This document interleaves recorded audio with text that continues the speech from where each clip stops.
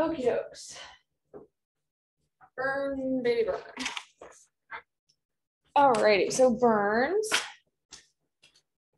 So you know about the Parkland formula, where you calculate the total body surface area for fluid replacement. I can tell you right now that's going to be important, and that's going to be on the test. Is that like the 2 to 4? Yeah, so it's like the percent of their body that's burned, which you use the rule of nines or whatever to calculate, and then however much they weigh in the kilograms, and the times the milliliters. So that's just a freebie right there that will be on the test. All right. So burns are super big deal. I know they may not seem to be, because your skin is the biggest organ we have. It does more than, it does a lot. So when we lose our skin, we lose our protective barrier against infection, and we lose the ability to maintain fluid balance. So if you were to lose all of your skin, you've got all those fluids inside of you, evaporation occurs. So you lose the ability to keep the fluids in. And I think it's something crazy, you can lose up to 5 liters in fluid per day just from evaporation. So fluid balance is huge deal. That and infection are a really big deal, because your skin keeps out all the bacteria. And if you don't have skin, well, that bacteria just are able to come straight to your body, to your bloodstream. So sepsis is a big deal. So you have the epidermis is the first layer, and then you have the dermis, and you have the hypodermis, the fatty tissues. So depending on how far it's gone through is how you classify it. I mean, it's pretty straightforward. You have the first degree superficial, the superficial partial, and the deep partial, the full thickness, the deep full thickness. So you have this chart. I have this chart where it's the deep thickness, the partial thickness, and it tells you what signs and symptoms it'll have. Do you guys have that? I think we have that in the PowerPoint? Yeah. Let me see. Or if not there, it's in the book. I just want to make sure, because it's pretty helpful. Let's see here, maybe it is. Yeah, this is important, knowing how to calculate which one. Let's see. Superficial. Yeah, you do. It's just a little bit different. So I'll just go ahead and draw a little bit of it so we can look at it. I thought this was great because it has all the signs and symptoms for each one next to it. So you have the first degree, which is the superficial. This marker is not working super wonderfully. Okay, let's try a different marker. Try blue. Okay, so test question. What color is it going to be when you see first degree superficial? Yeah, pink or red, like sunburn, right? When you get sunburn, it's pink or red. Will there be edema? No, to maybe some mild swelling if it's a really bad burn, right? Yeah. Pain, obviously, sunburn hurts really bad. There's all your nerves are still intact too, so they can still have the ability to feel. Blisters, no. There will not be blisters. I have seen some people who do get some blisters with sunburn. That's really bad sunburn. Okay, eschar, I would say. Do you know, they talk about what that is? I briefly mentioned it. So it's you can maybe Google a picture of it. It's this black, dead tissue. So it looks basically charcoal skin, this dead necrotic fluff, slough. So you will not have this in the first degree because it's not that deep. So no. Healing time, just a few days, 3 to 5 days. And then, will you need a graft? No. Right? No. And yeah, so then the next one after that is, what's the next stage? So partial thick. Partial thick. Now we're going through again. A lot of these are going to be similar. It's the best way to study is to pick out the ones that are going to be different. So for example, this one will have blisters. Yeah. And if you notice, in my chart, none of the other ones do. So if you see blisters on someone, it's got to be this this stage, because none of the other ones are gonna have them. So again, color is gonna be pink to red still, so that's the same. And as they go this way, they're getting progressively worse. So this one's worse than this one. Pain, yes. So mild, it's gonna be worse. It's gonna be mild to moderate instead of, wait, no, that's edema, sorry. Wrong line. Pain is yes. Edema is the mild to moderate. So this is, again, related to like the fluid, going to the area. The worse like an injury is, usually have more swelling. So if you sprain your ankle really bad, it gets swollen just because fluid and like blood and like different things are trying to rush to the area, trying to make it heal better. So more edema. Where we at? Eschar, there will not be Eschar. It hasn't gone deep enough yet. Healing time, this one, maybe 2 weeks to get rid of all those blisters. Grafts, yeah. So I've had first degree and I've had a second, I guess you call it second degree, burn. That there's a first degree, second degree, third degree burns that we know of. They just made more categories. So this would be like second degree, but it also just partial thickness. I've had both of those. I have not had any of the other ones. So the next one is deep partial. So it's still partial, but it's just deeper. They're a little bit confusing names. So deep. Wish they just called them 1, 2, 3, 4, 5. Would be a lot easier. Okay, what about this color? Is it going to be the same, pink to red? Like I think the full thickness that one's like white tan, right? The full thickness, yeah, that's like black, brown, yellow, white, red. It could be like really any color. So this would be like cherry red. This one's, yeah, so this one can be red to white. So like as you're getting through the different layers, like once you get through the full layer, it might turn white because you're getting into the place where it's like a different layer of skin. So red, as it's like pink isn't as bad, red is worse, and then white is even deeper. Okay. So you'll notice like pink, red, pink, red, and then now it's red to white. And then the other ones, like the full thickness and the deep full thickness, is now when you're like seeing like brown and black, because it's like the dead tissue. It's just really bad. Because this, you can come back from this as long as it's red and white, because you like that shows that the redness is like from blood. Right now, once you've like gotten rid of the red color, but there's no blood there because it's like completely like necrotic and just dead tissue. There's not really any coming back from that. You can't save that skin. You have to just you have to remove it so that until you get to the healthy skin underneath. Because the Eschar is what's the black stuff, and that's not coming back. That's just gone. If that makes sense. Will there be edema? So moderate, so mild to moderate, now moderate. Pain, yes. Very painful. Blisters. So no, you can, it's rare. So that's why like you look for the things that are different. So this is the only one that's going to have that, right? Eschar, there will be Eschar. But what's the consistency of it going to be? It's going to be soft. And whereas as you keep going, it's going to get hard. Okay, healing time. What do you think? 4 weeks. Yeah, 2 to 6 weeks. I mean, I'm sure it varies depending on patient age and different things like that. And what about grafts?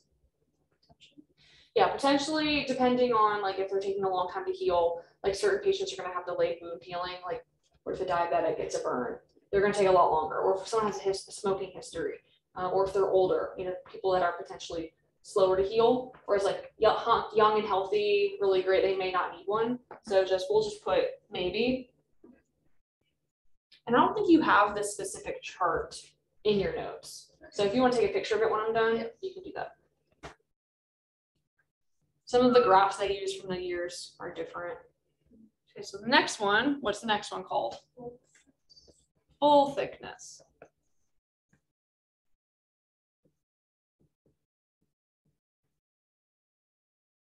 Full thickness burn. So yes, there's more than first, second, and third degree burns. Oh, that's wonderful news. There's first, partial thick, deep partial thick, full thick, and deep full thick. Wow. You've wondering. Okay, color literally could be anything. It could be brown, black, yellow, white, red. So I don't know what to put for this. Multi, right? And that's going to be different, right, than the other ones. So if they talk about like seeing yellow, brown, black, red, whatever, you'll know it's that one because that one's different from the other ones. If you're trying to like identify which stage it is. Edema. Super severe, right?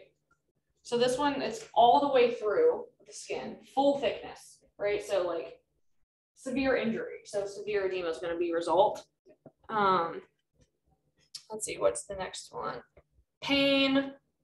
My notes say yes and no. I assume that's because it's depending on like where, like if it goes through nerve endings, then you won't because the nerves are gone now. So yes and no. I imagine that having the places that there are pain would be really bad. I almost would rather have it burn through so it wouldn't hurt, but then you don't have nerves anymore. So maybe not. Okay, blisters. Nope, right? Because that's the only one. Eshar. Yes. And it's going to be what consistency? Yeah, it's going to be hard and like, you know, like when you burn, are you vegetarian? Yeah. Okay. Have you ever seen steak? Yes. Okay. You ever been to a restaurant before? Oh, I don't know. Okay, so you picture a nice medium steak, right? Right, that's the soft eshar. It's being burned. It's being cooked. As you cook it longer, it's going to get really, really well done until it's like it's hard and crunchy. So you're getting more and more burned, and now it's hard. That's my steak analogy. Where are we at? Healing. So healing time. Much longer. Weeks to months. And then grafts. Yes. All right. Now, the final stage, which is deep full thickness. So you can even go into like through the skin into the muscle and bone. And that's where we're at here. Deep full thickness. And this one's going to be the one that's different too for the deep partial thick, that's going to be soft. Because the other ones will have eshar, but it's the only one that's going to be soft. Because that one's going to be hard and hard. Is there anything else that's really different? I mean, not super. I mean, severe edema for this one. These are just kind of like, sort of. Deep full thickness. Okay, color. Think bird steak. Black. For this one, I feel like it kind of depends like what you burned. Like if you burned fat, it's probably going to be more yellow. And if you burn like, you know, something else, it's going to be a different color. So I kind of feel like it depends like what full thickness you're talking about. Whereas this one, you just like burn it to a crisp, it's just going to be black. Edema. There's not going to be actually any.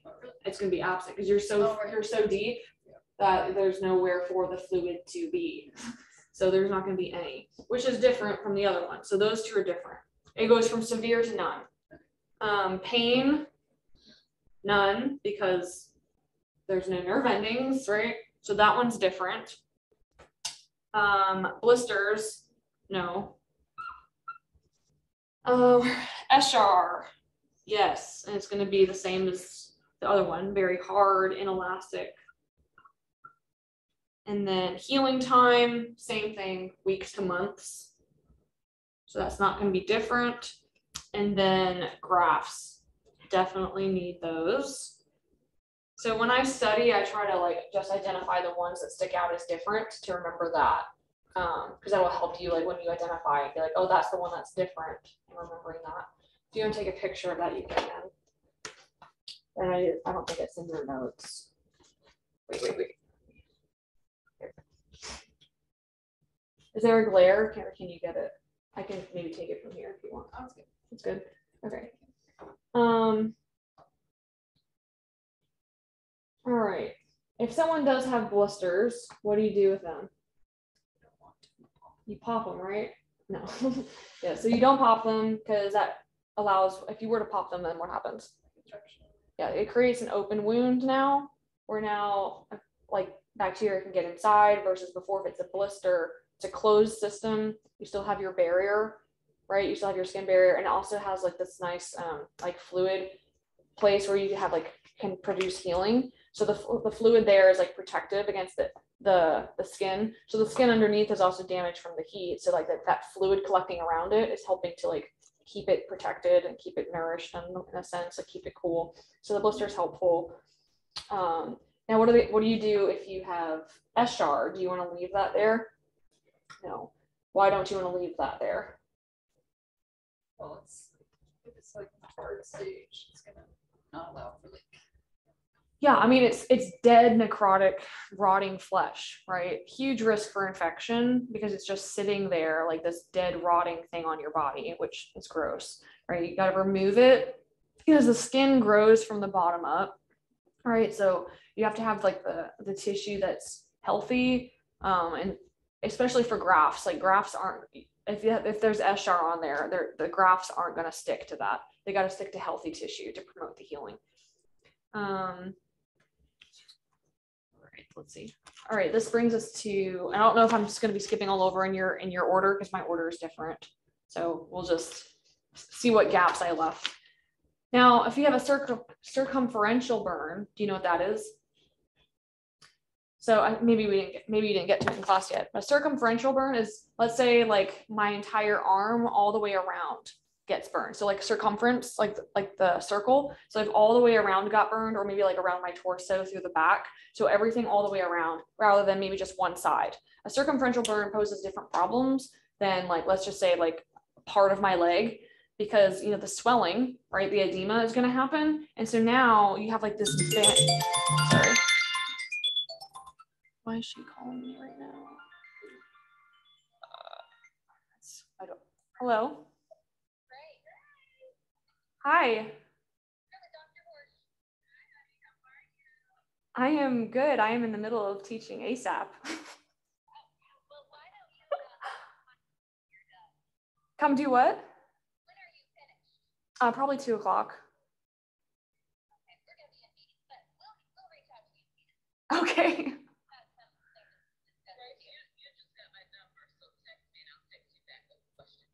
Okay, perfect. All right, bye. That was one of the nursing teachers. So I was like, probably should answer that.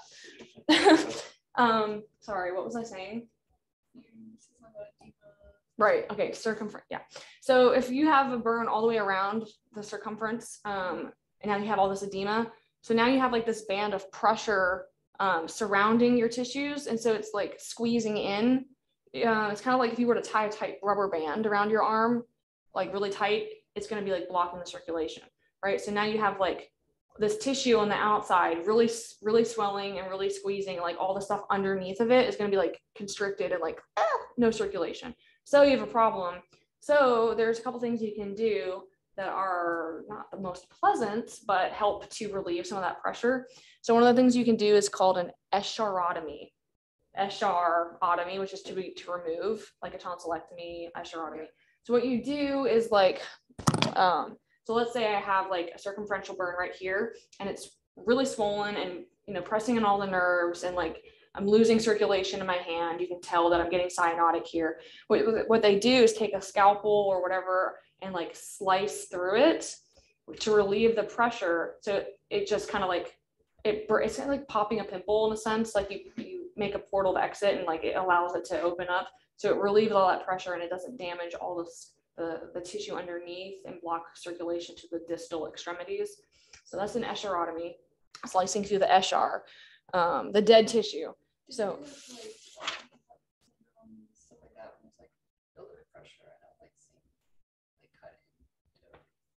yeah, I feel like sometimes it just depends on the situation. What's nice about an escharotomy is that it's the dead tissue, right? So it doesn't have any feeling. So you don't have to do it under anesthesia because it doesn't hurt. Although if someone comes into the bedside and you tell them, hey, we're going to slice through your arm to relieve the pressure, they may have anxiety about that. So you can treat them with like, stuff for anxiety to kind of calm them down, but they don't need necessarily pain medicine because it's just the dead tissue, right? Now, if you do a fasciotomy, which is deeper, which you heard like the muscle fascia, what do you call it? Like the sac or the membrane that surrounds the muscles. that's even deeper than the SR, and that will hurt because that's alive. So if they have to go even deeper to relieve pressure because that's just not enough, then yes, that's going to require, you know, something for pain. And I don't know what else your notes say about that, if anything. Have you even gotten to that part in class yet?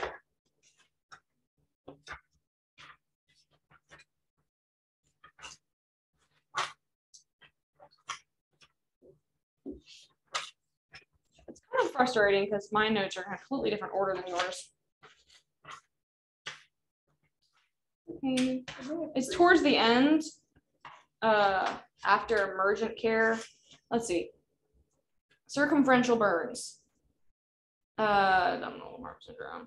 Yes, a possible need for escherotomy and fasciotomy, which I mentioned. And that's all they say about it. Okay, cool. All right. So fluid resuscitation is pretty much like the most important thing for burns. Again, because you've lost your barrier and you're going to be like losing the water through the evaporation and through the edema as well, because you know edema causes, you know, it's from a fluid shift, so all the fluid inside the bloodstream is exiting, going into the tissues and then getting evaporated. So that's not good, that's not helpful. So you want to start immediately your fluid resuscitation. You don't want to wait. So as soon as like they bring them in, you want to start that fluid resuscitation. So the first 24 hours to like 48 hours, the most essential. The fluid replacement helps with maintaining circulation. It helps prevent infection because it's flushing things. Maintaining body temperature is also really important. I don't know, like, you know how like you feel when you're wet and there's wind, like you feel much more cold than when you're dry. So when you don't have your skin, which is usually dry, and it's just like your wet tissue underneath, and you have like the ambient temperature, it's gonna be super cold. So keeping them covered with warm blankets, that sort of thing, also helps reduce some of the evaporation as well if you keep their body covered. Let's see, cover them with a blanket, avoid hypothermia. What else? Do they warm the fluids at all? Like, yeah, that was the question I was wondering. I feel like they probably do, because if you're just administering like cold normal saline, I feel like that's probably not helping them stay warm. So I know that they have like warmers they can use, so I would imagine that's probably true. Again, I don't work in a burn unit. I've never worked in a burn unit, so I'm not sure, but that would make sense. All right, let's see. All right, different types of burns. So we got chemical burns, electrical burns, radiation burns. Those are all in your notes. So with chemical burns, you just got to be careful because, you know, certain chemicals, I'm trying to think of one that burns, you know, different like acidic things, different alkaline agents, you know, they have like all these warning labels on chemicals like under the sink and things. If it's like a dry chemical, like a powder, you want to make sure you brush those off and don't like use a wet cloth to wipe them, because now you just made them wet and activated them. Flushing, like if they get it in their eyes, for example, making sure you flush that out really well. Contacting like a poison control for more information, because they would know specifically about like what exactly to do with that particular agent, because you wouldn't want to mix it with something and then have a chemical reaction, right? That wouldn't be good. You want to use gloves and goggles to protect yourself from the chemicals, because then you can burn yourself. Was there anything else about chemical burns?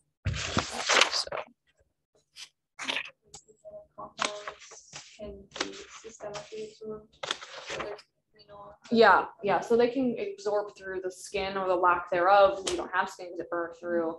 So monitoring for systemic effects, not just like, oh, they got burned right here, but if they got absorbed into the bloodstream and it's not circulating all these chemicals throughout, maybe not the best. So like really learning and asking someone like a poison control about like, okay, what do I do with this one? Because some chemicals might not be as harmful, others might be really harmful.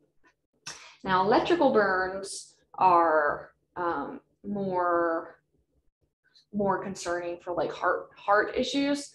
So, you know, because it's electric, and you mean that the heart knows how to pump and knows when to beat based off electrical signals, right? So if you have a strong current of electricity come and interrupt that, you could have cardiac arrest. You could have you know, dysrhythmias, because all that electricity is interfering with the SA node, right? So typically you're not going to have like, it's not going to look the same as like if someone just got burned by fire, right? They're going to have an entry wound and an exit wound. So that can be completely random. Like you could touch something on your hand, like maybe like, I don't know, like an electrical fence or something, and it like go through your body and exit through your foot. So you have like a burn on your foot and on your hand. So it's not like the same looking as like a flame. The other thing with the electrical burns is that it's, even though you only see 2 portals of exit and entry, it went through your whole body, right? So it could potentially have harmed muscles deep within your body and damaged them on a deeper level. And I don't know if you remember from when we talked about MIs, how there's like different lab markers that you can take. You can look at troponins, you can look at CKNB, and there's also like a myoglobin test you can look at. And all of those test like muscle injury. The troponins are the best for heart attack, right? Because it's specific to heart muscle. Now, the myoglobin test really isn't super great for looking at for an MI because it references all muscle. So here, we're talking about myoglobinuria. Is that in your notes? Yep. So what that is myo refers to muscle. The globin is like the proteins, and the urea is the urine. So what's happening is that all the muscle damage, like within the body from the electrical currents that went through it, you can't see, but it damaged the muscles, and some of those muscle proteins are now coming off and going into the bloodstream, clogging up the bloodstream, getting clogged in the kidneys. And so when this person urinates, you're going to see it be like a really dark amber color because you're seeing those myoglobin proteins from the damaged muscles that got zapped, right? So, and that's from the deep tissue damage. And that can damage the kidney because the myoglobin can clog it. You know, like if like a filter that strains things, it can start clogging the strainer and then have the inability for urine to start coming out. So you want to really, really monitor urine output for these patients. If you see that it's like really dark brown, be like, okay, yeah, they have a myoglobinuria, making sure that they're not all of a sudden like not producing urine anymore, because that'd be a really bad sign that like their kidneys are getting clogged. So fluid resuscitation is especially pertinent for these people to really flush them out, to help dilute some of that myoglobin. So you're going to give even more fluids to these people. So maybe that would be something you would star for, like where they ask about fluid resuscitation, that electrical burns would need more, if that makes sense. Even though they have less total body surface area damaged than like a regular burn. You know, if you could have half your body burned in flames, but you only have an exit and entry wound for electrical burn, they're still going to require more fluids because of the myoglobin. So radiation, you know, like radioactive things, you want to focus on protecting yourself. So using tongs or lead protective gloves to remove clothing or whatever off the patient so that you don't get exposed to radiation. Sure, what else they said about that one? So like burns are classified under radiation because of the UV. Yeah, I guess. I don't really think of They sunburn. didn't say a lot about it. Yeah, there's not much, I guess, to say. Electrical burn is probably going to be the most important to focus on. Thinking about dysrhythmias, the myoglobin and the urine output and the fluid resuscitation. So those are the things that are different from the other types of burns, right? Different from regular open flame and different from chemical burn. Let's see. I hate jumping around. I wish these would be in the same order. Systemic effects. Oh, this is so annoying. Let's talk about calculating total body surface area. At least I know that's in your notes. So total body surface area. This is just going to be straight memorization. I can maybe erase this. Were you through with this? Yeah.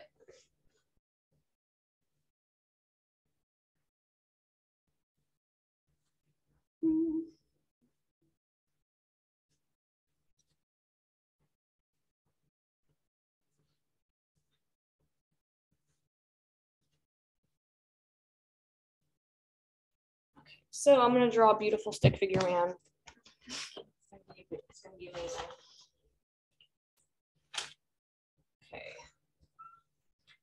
head, neck. Wow, that's awkward.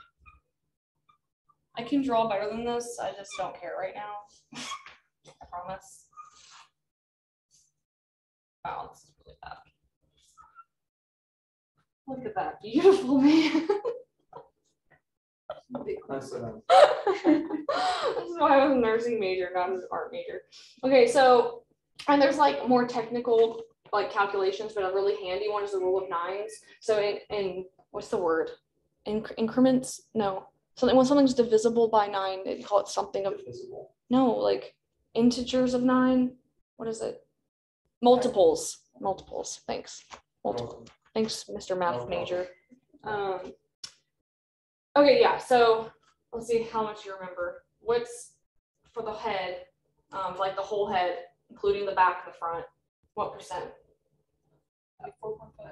Both. So 9. So 9. So rule of 9, so this is 9%.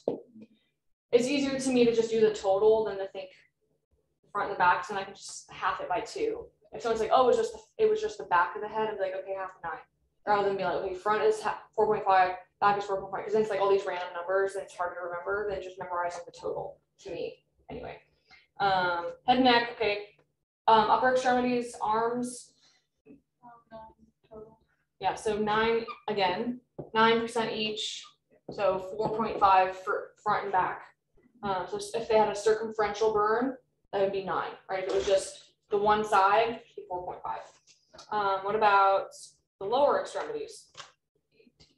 Yeah, so usually people's legs are a lot more heftier than their arms. Yeah. So these are 18 instead of 9, so it's double. So instead of it being 4.5 for the front and back, it's 9 for the front and back. 18, 18. Torso, remember chest area? 18. 9. Right, so 18 for front, 18 for back, so a total of You said 18. 36. So Oh, 18 for the doing front, this 8. for Yeah. Ours, they had it split in half. Like 9 but for the abdomen. Right, I'm just doing like the upper torso, sorry. Yeah. This area. 36. So half of the front would be 18, half of the back would be 18, and that equals 36. And then the abdomen, like you said, is 9. Yeah. Groin, 1. Now I imagine that this could differ depending on whether it's male or female, like the front versus the back. Women typically have more surface area at the front than the back. If that makes sense. And I guess some men too. You know, men could have bigger breasts as well due to obesity. But this is probably just an average. So you probably have to take into account each individual patient, like, okay, this person has a lot bigger breasts, this person has a lot smaller breasts, they're gonna have more, maybe the front half is worth more percentage than the average, right? Because you can overestimate and you can also underestimate total body surface area, and that can have implications for your fluid resuscitation. And if you over or under perfuse them with water, then it can cause different problems, right? Ours, it says like 9 here, 9 there. It would be 12. I think they're, oh, yours is just separated differently. So they're counting, it's still the whole front is 18. Like, Oh, I see. yeah, the whole front is 18, the whole back is 18. They've just separated it. Okay, so this is just poorly explained. So the whole, how can I do this? I'm gonna make this easier. Let's do this. The top half is 9, the bottom half is 9, the back half is 9, the other half is 9, right? And so 9 plus 9 is 18, right? So the top half, this is 18. This part is 18. I was trying to separate up and bottom because again, it has to take breasts into consideration. So again, all of that equals 36 for the whole thing. Okay. All of it, front and back. Does that make sense? Yeah. Sorry, that was confusing. That's fine. And then yeah, so then genitals and hand palm, 1%. So another thing you can do, like let's say someone has gotten burned in a really like not in a way that isn't really conducive to measuring it like this. Maybe they have like a random splotch here and like a random splotch over here. So it isn't like the whole front. You're like, well, how much percent is that? You can take the person's palm, not the wrist part, not the fingers, but just this part, and kind of like see how many palms like fit the burned area, and just make 1% for each hand palm. And so like if they have like a really awkward shaped asymmetrical burn, you can be like, okay, that's about 5%. Does that make sense? So you can do that because it's better to use their palm than your palm, because they might have bigger or smaller palms. Or if you have about the same hand size as the patient, that's fine. Yes. So that's the rule of 9s. What is yours in here? The Lund and Browder classification? Yeah, she said we don't have to really learn that. It was just listed. Just FYI. Yeah, okay. I've never heard of that before, so we're just gonna skip that. I think it's basically similar to the rule of 9s anyways, except it doesn't use easy to remember numbers. It's like more accurate.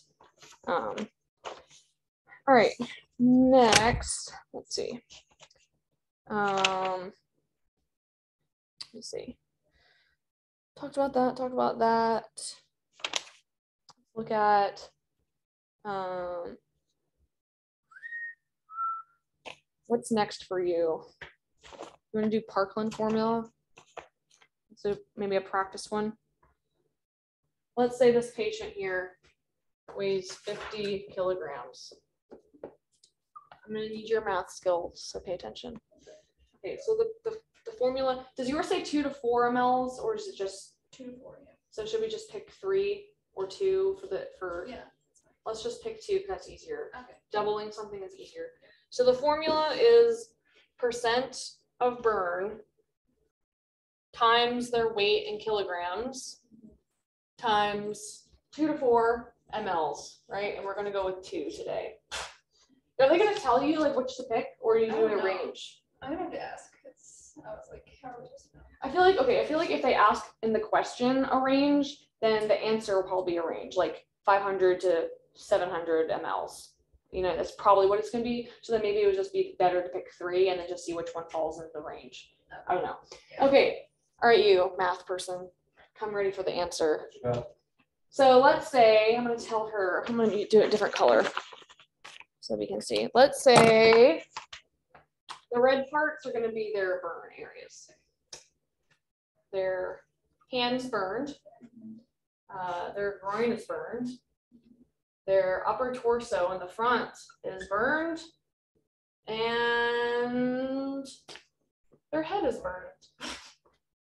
So when you guys do the formula, are you adding the percentages together? Because it's total body surface area.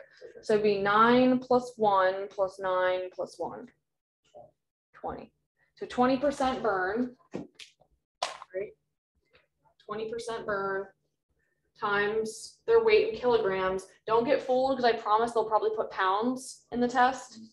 And then it's like, oh, shoot, I didn't notice. Times 50 times 2, and then also times 4 to give us a range. 2,000 to 4,000. 2,000 to 4,000? That was easy because it's just, okay. Well, I don't do math. That's why I have him. So 2,000 to 4,000 mLs is how much you want to give. And how do you give it? Depending on where the burn is. Does yours, mine says that you want to give half of that amount within the first 8 hours, and then you want to infuse the rest of it over the next 16. So you would give, let's say 3,000 is the middle, right between 2 and 4. So half of that would be 1,500 in the first 8 hours, and that would leave 1,500 left to give over the next 16 hours, right?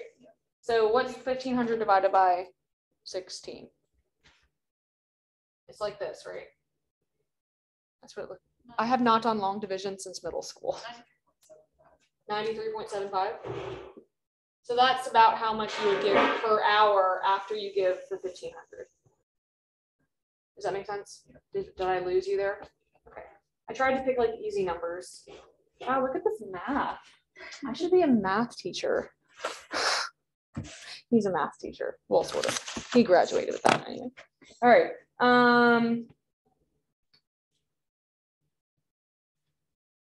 Okay.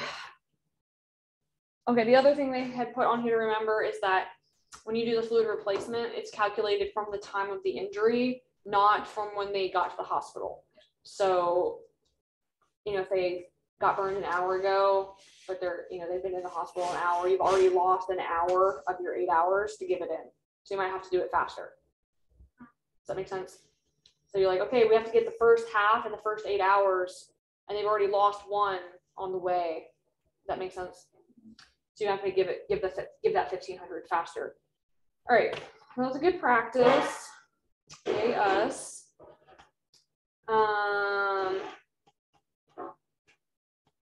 Okay, cool. My next whole page is like just practice question. Okay, so how would you know, like how would you evaluate the patient to see if they're getting enough fluid or too much fluid? Like your output. Urine output's a good one. They're being like more edema. Yeah, if the fluid shift corrects itself, they should start to lose that edema. If they have, you might want to check like their heart rate, you know, because like when you're dehydrated or like hypovolemic, what does your heart rate do? It goes up to compensate, right? So if you get better fluid volume and or euvolemic is the fancy word, it should regulate itself, go back down. Blood pressure is another one, like it'll be really low if you're all fluid shifted out into the tissue, so it'll get back up to a healthy level. And if they're fluid overloaded, you know, their blood pressure is going to skyrocket. You might get edema again because now you're fluid overloaded, right? You know, crackles in the lung, those are the type of things you would expect to see, like maybe with like, you know, with congestive heart failure. When you're fluid overloaded, you kind of see the same thing. So you just really want to assess the patient to see how are they responding to the amount of fluid I'm giving. Do I need to give less or more? Maybe start with like the middle range and maybe go up or down, you know, between 2,000 and 4,000, depending on how they're responding. Let's see. Cool. Did you guys talk about graphs?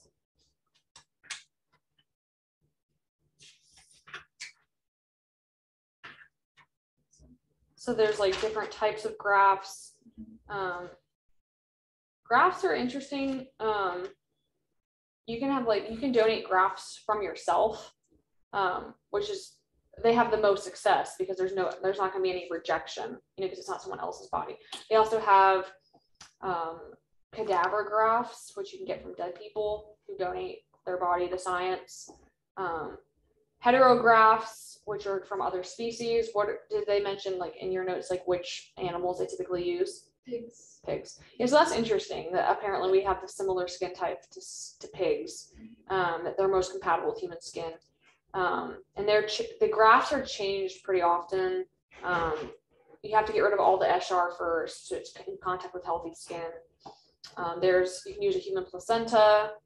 They don't tend to last super long. They don't vascularize well. Yeah, so there's lots of different. They tend to be expensive. The autografts are, you know, the ones from yourself. I actually had my friend, her mom burned herself really, really bad on her hand. Like I think she was cooking. Maybe it was like a grease burn. Those are worse than like the water ones. There's her whole thumb area. It looked really bad. And so she donated skin from her butt because, you know, your butt isn't really usually seen very often. It's not like your face or your leg. So she got some from there and like moved that skin onto her hand. And it was different color because like your hands are usually more tan than your butt cheek, you know, because that's not out in the open very often.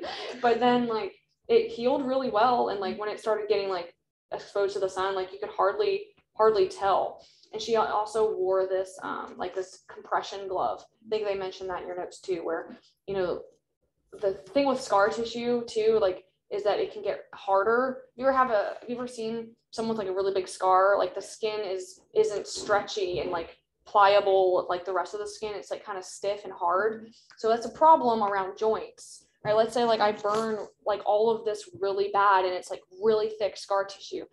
You can get contractures where like you can't actually like get that full range of motion because the skin is so tight. So they recommend using like these compression things to keep like the scar tissue as small as possible, to keep it from like getting really big, help with like lumpiness, and especially if, like on the face, it's really bad like once on the face, because then like you have like the scar tissue and like kind of random lumps, and the compressions will help to keep it smoother and look nicer, to prevent some of that. So infection control is probably one of the biggest concerns, along with the fluid resuscitation with burns, because they have no protection. It's just like literally an open environment for bacteria to come through. So one of the medicines I think they mentioned was silver sulfadiazine. That cream really helps stop bacterial growth. It's specifically for burn patients. You just rub it all over the area, and that helps with infection. I don't know what they would ask you about that unless they have. The only thing I can think of is if someone has a sulfa allergy, can't use that because it's literally silver sulfadiazine. So it's sulfa. So hand hygiene, meticulous wound care, isolation. It's basically you treat this person like if they were not autoimmune, but like immune deficient, because they essentially are. So like you're limiting visitors, limiting things that can carry bacteria to protect the patient. What else?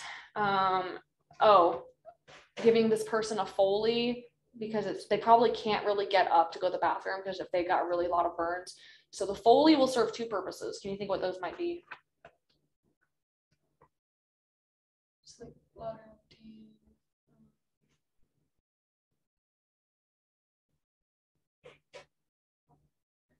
The first thing it helps with is keeping them clean and dry so they don't wet themselves and then they're just sitting in a pool of urine, which promotes infection. So keeping them clean, but also really monitoring their urine output for like the fluid resuscitation.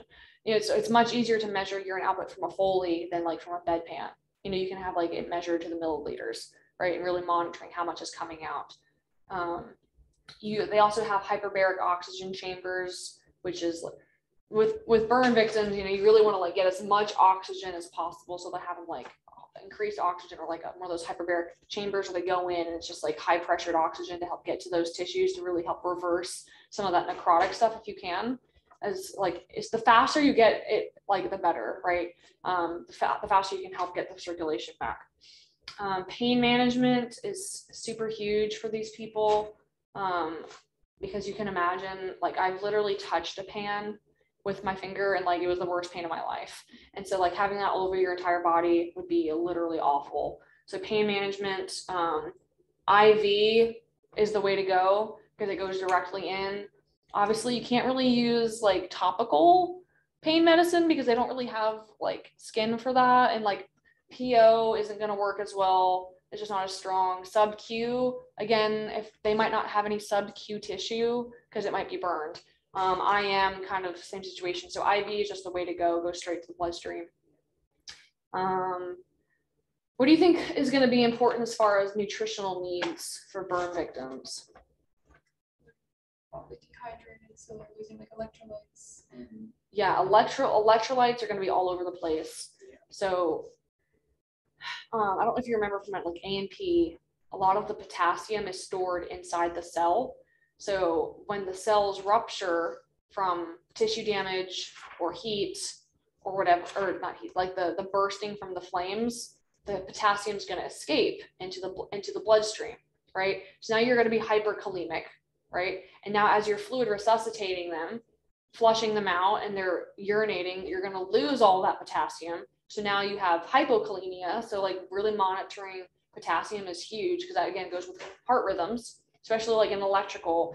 If someone has an electrical burn, you know, and dealing with electrolytes on top of that is going to be a big issue for potassium. As far as caloric needs, do you think they're going to require more or less calories?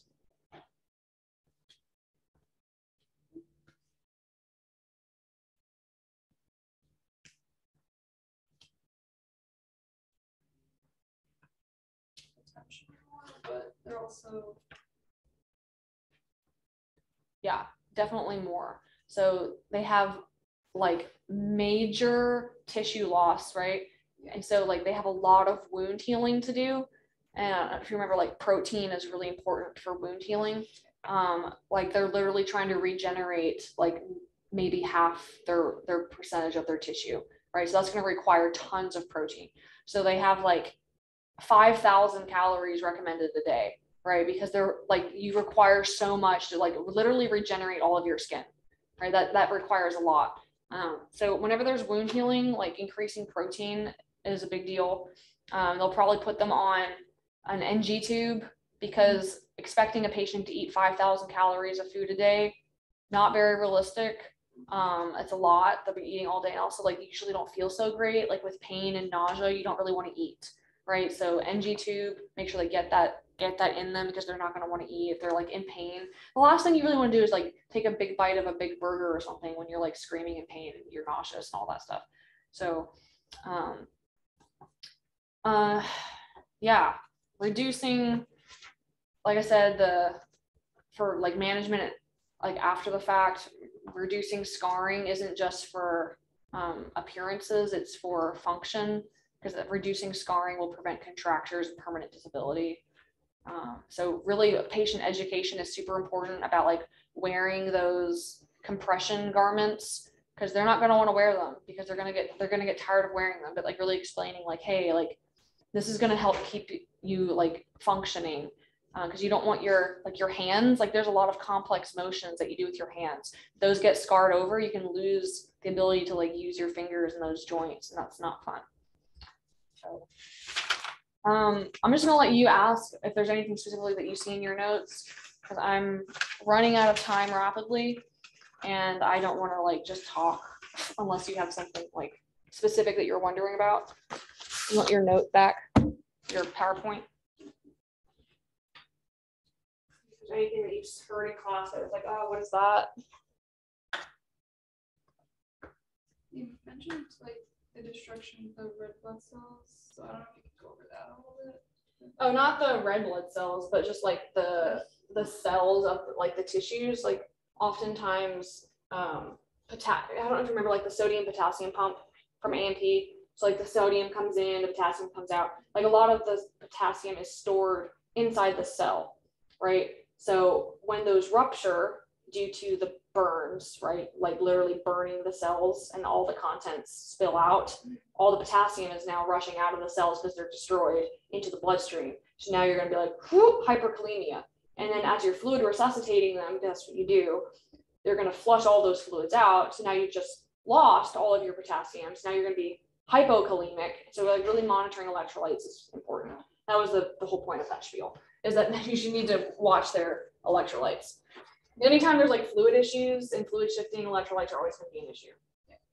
And that matters for all sorts of things, heart rhythms, muscle contractions and seizures and all sorts of stuff. Anything else? I have no idea what part of your notes I did. I did most of it. Okay. Was there anything you had like a big question about that didn't make sense?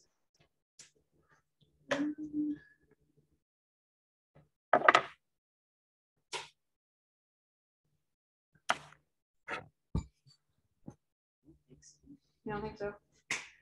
Well, as you learn more, we will go over more. So next week, we will finish burns and whatever else you happen to start. Do you know what you're going to be starting next week? The renal system. Renal? Yep. Cool. I'm going to stop recording.